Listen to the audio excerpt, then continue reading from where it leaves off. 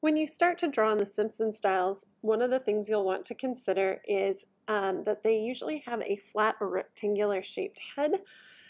So you can see I'm kind of showing the back and the front of the head is rectangular.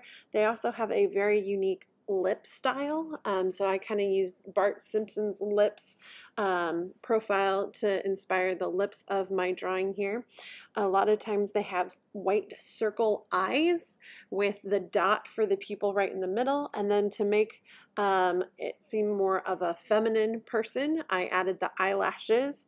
And then remember, again, larger top lip, more of an indented lower lip, generalized teeth, so you don't see each individualized tooth, so more of just the overall shape.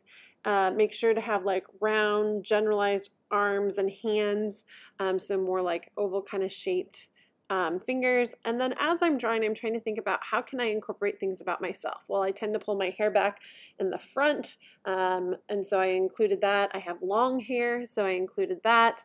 For the shirt, I kept it pretty simple in shape. I also tend to wear a necklace that has an infinity symbol with my children's birthstone, so I included that in there.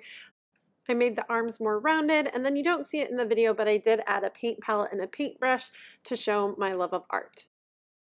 And don't forget when you go to color to use the Simpson style. So I used the yellow for the skin tone, and then I also brought in some of my own details like the brown for my hair, the blue for my shirt because that's my favorite color.